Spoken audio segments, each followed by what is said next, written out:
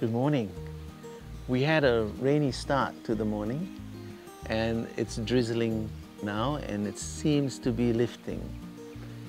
But the wonderful thing about being at the Datai, especially at the main block, all the rooms are looking straight into the canopy, which means you get a chance to see birds like the hornbills, the fairy bluebirds, the giant squirrels and the monkeys, all at eye level.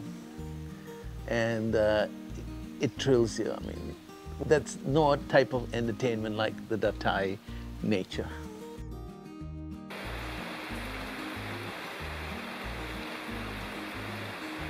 It's the start of the rainy season. And I know the human life has been badly impacted by the COVID situation, and things seem to be at a standstill, but nature continues to flow. And here at the main pool, the fig tree that you're familiar with if you've been here before is now in fig. And figs are the most important food source in the entire rainforest. And throughout the day, we're going to get a lot of wild visitors, from the green pigeons, from hornbills and other frutivore animals like the monkeys and the giant squirrels and the squirrels. And at night, the fruit bats, the flying squirrels, the colugos, the civets. It's a hive of activity. It's a feast in the next few days at this spot. And this is the beauty about being at the Datai. Look at that. Right on the roof of the Thai pavilion, there's a group of Dusky Langurs.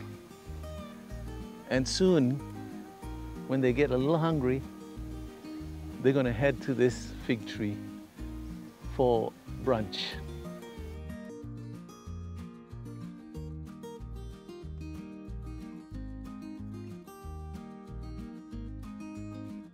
At the Datai, it's the luxury to be your natural self. And here at the Datai, you've got to be prepared to have this experience with all your senses. Your sense of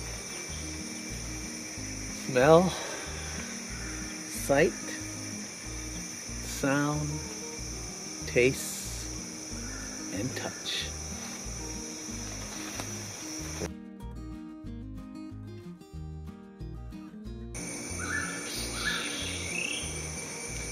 Listen.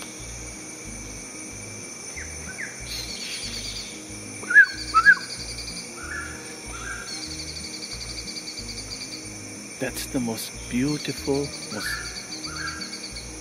it's a treat to ever get to see that bird. And at the Datai, this is possibly the easiest place in Malaysia to see the Blue-winged Pitta. That's a special bird. It's probably the most colourful bird we have on the island.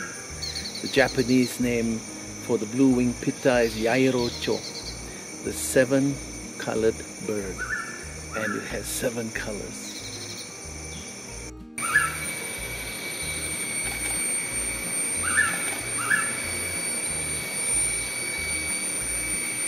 So what is happening? These 2 pairs of Blue-winged Pitta are challenging each other at the boundary of the territory. And it so happens that this bridge or boardwalk in front of the Datai Spa is that boundary. And it's such a great treat to not only able to hear them, but even to capture them here. I got a little bit of a picture. And that's why when you come for your holiday at the Datai, pack your binoculars, and if you can bring your camera, you will be in for a treat. Thank you very much for joining me on this short nature walk. Last message, very few places in the world you can come and enjoy a rainforest and that very beautiful beach.